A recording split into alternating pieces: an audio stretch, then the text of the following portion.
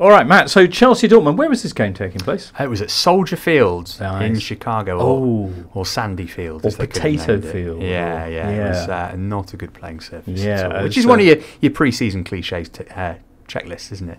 Yeah, but how bad was it? Because Christopher Nkunku certainly picked up some sort of knee injury. Yeah, I'm not sure whether that was due to the pitch. It was in a collision with Meyer, the Dortmund keeper, and he seemed to jar his knee. But I mean, I don't want to say whether it's serious or not, but it was one of those where, right, pre-season, let's just get him off straight away. But he was walking, without the aid of crutches at the end of the game, so I guess that's a good thing. But the problems that Chelsea have had with knee injuries, it is cause for concern, and particularly because Nkunku's been really impressive in pre-season, and he's played pretty much everywhere across the front line and looked really effective wherever he's been. So it would be a shame if he wasn't able to start the season. Although, having said that, Mykhailo Mudryk came on in his place and was excellent, and he's another who's looked much better in pre-season. When you say in his place, what position has he been playing? So he was left of the three who were behind Nicholas Jackson, who's been one of the other big revelations of pre-season for Chelsea, which has gone,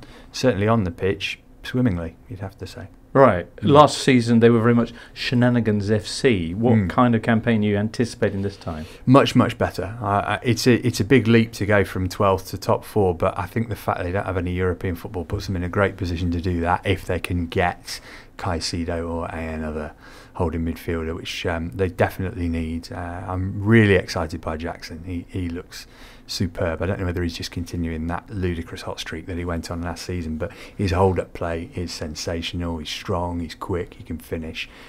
So that could be the player that Chelsea have really been crying out for. And then you've got people like Ian Matson, who's got in the Championship team of the season last season, great, as left-back. He hasn't played a minute at left-back for Chelsea in pre-season. He's been playing in midfield. He's looked excellent as well.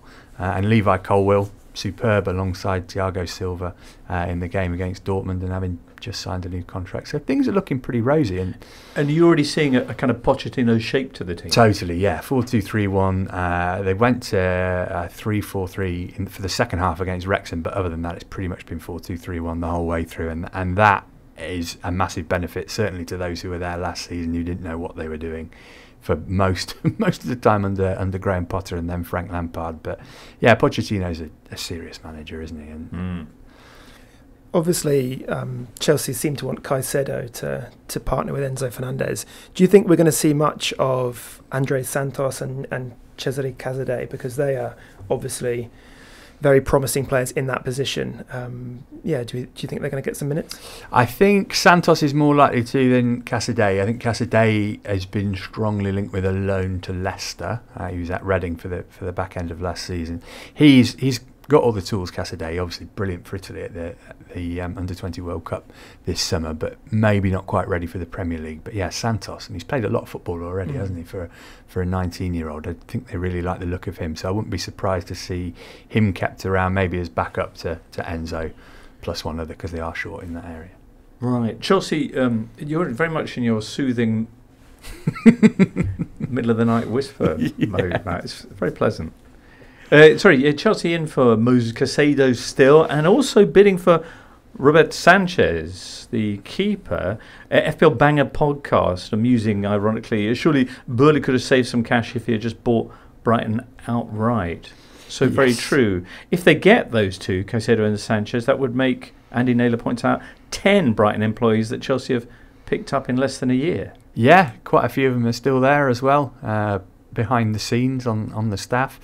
The Sanchez one is interesting, isn't it? Because obviously De Zerbi didn't fancy him at all.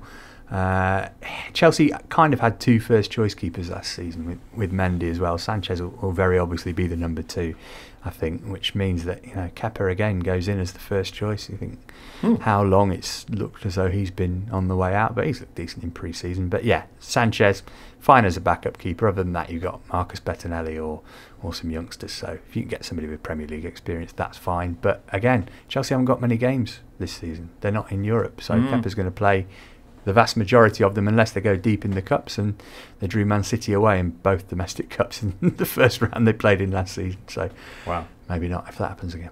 Hello there. If you've enjoyed this video, why not subscribe to this channel?